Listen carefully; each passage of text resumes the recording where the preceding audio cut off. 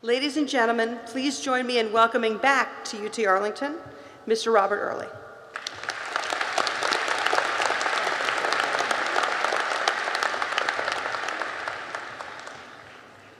There are a variety of questions that all of you have at this moment, but the most pressing question that you will have at your lips and your mind right now is, how long is he going to speak?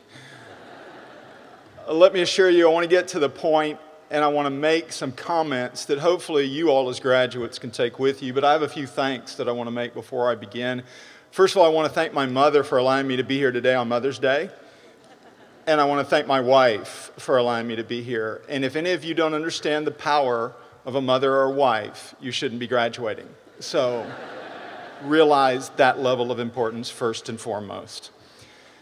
The other thing I do is Dean Croson was kind enough to send flowers to my wife, allowing that to happen. And that is an incredibly kind gesture, and I'm very thankful for that. She's a kind woman and a good leader for this university.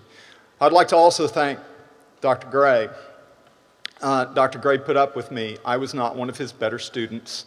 He counseled me, he gave me guidance, and persevered. Thank you for allowing me to graduate. You're very kind.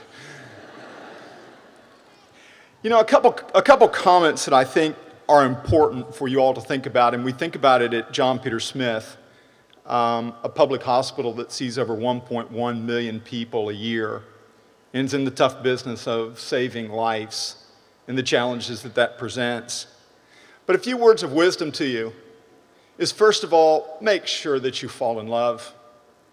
When you're out there, you've had tough, challenging years academically, fall in love, and make sure that what you fall or who you fall in love with is not just where you work and not just yourself. Fall in love. Make sure that you can enjoy something out of the workplace, something that makes you tick, something that you can leave and have joy from, something that makes you feel better. I also want you to think about a mantra. Think about something that guides you. Think about that guiding principle that helps you conduct your everyday life. At John Peter Smith, we tried really hard to change the culture. We tried to understand that that patient that comes in that door is first and foremost.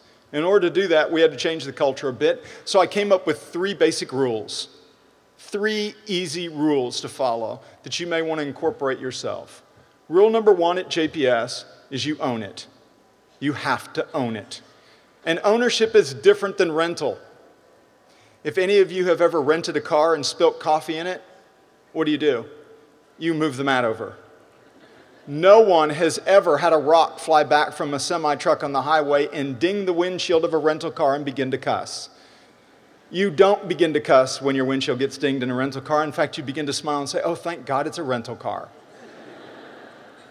When you join your businesses, don't treat them like something you rent, treat them like something you own.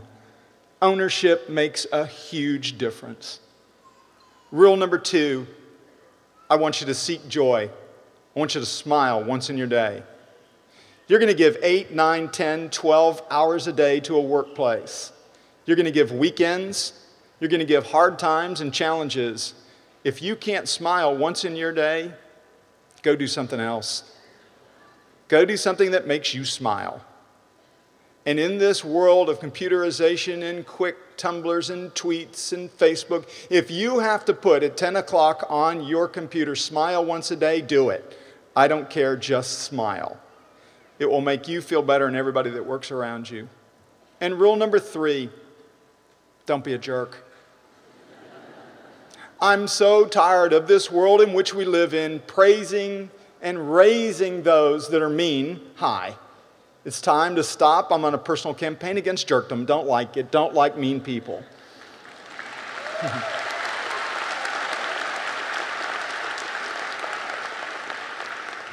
The other thing I don't understand about jerks, I really don't, is I don't understand the end game. What does it get you? When you're on the highway and somebody makes a gesture to you because you cut in front of them, do you ever slow down and get up next to them and say, sorry, meet you at Starbucks? It doesn't happen. There's not an end game to being mean. It doesn't do anything. It doesn't help. Because when you get mad, somebody else gets mad, and I got 2 badgers going after each other. So in order to make this society, this community, this nation, this state, and this city a better place, we just got to stop being jerks. And if we'll do that, it'll make life better. And the other thing, and the last fortitude, is just be humble. Don't get too full of yourself. Just be humble. You know, as mentioned in the introduction, thank you. Thank you for the sound of one hand clapping. I realize it's a beautiful, no.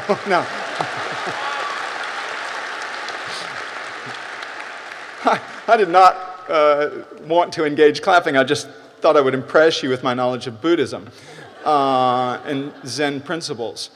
But one of the things that, as mentioned in the introduction, John Peter Smith, the hospital district for Tarrant County, is a $650 million operation. Actually, this year we changed to a $700 million operation with 4,600 people working there every day. It costs $2.1 million approximately a day to keep it running. There are occasions when I walk down the hall and I think, my goodness, look at what I'm doing. Isn't this wonderful? And I walk and I wave to people and I say, hi, I'm Robert Earley, I'm the CEO. Are you happy for me? I'm happy for me. And I remember back in the 70s when John Peter Smith, the first mayor of Fort Worth, deeded the land to the hospital district. He deeded a piece of property over an aquifer. There is water under John Peter Smith, and in the 70s it flooded. It flooded something fierce. It flooded the entire first floor. They were moving patients. They were doing everything they could to make sure the inconvenience of that flood did not hurt the patient base. And there was one leader, one phenomenal leader in that time period. And the CEO commandeered everything. The CEO contacted Frito-Lay out of Dallas and got food products brought in. Contacted Carswell Air Force Base and got volunteers brought in. Contacted every local restaurant. Contacted the Red Cross, had lighting, everything you could possibly have. And it was phenomenal. No patient was hurt, no patient was harmed. Everybody pitched in, but nobody more than that CEO demonstrating their leadership. And at the end of the evening, everybody was just tired, sitting around, watching the news on television in the various rooms at the hospital. And in one nurse's station, they were watching the news, and they interviewed the CEO of JPS, and they asked him how in the world he did this. And he said, you just do what it takes. And that's what it means to be a leader. And at that moment, one of the nurses in that nursing station looked at the TV and said, oh my gosh. And they said, what? She said, that's my psychiatric patient. That's not our CEO. True story.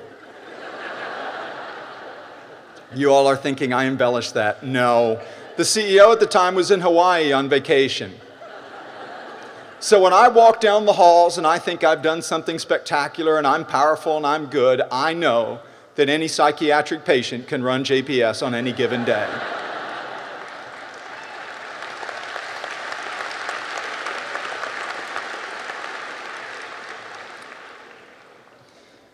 Make sure you own it.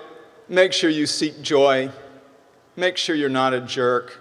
Don't be too full of yourself, and fall in love. I'm honored to be with you. I appreciate your families that are here today for the sacrifices they made. I appreciate each and every one of you. And from the fact that I know that you will lead this community, this nation, and this world, I couldn't be more honored and more thankful.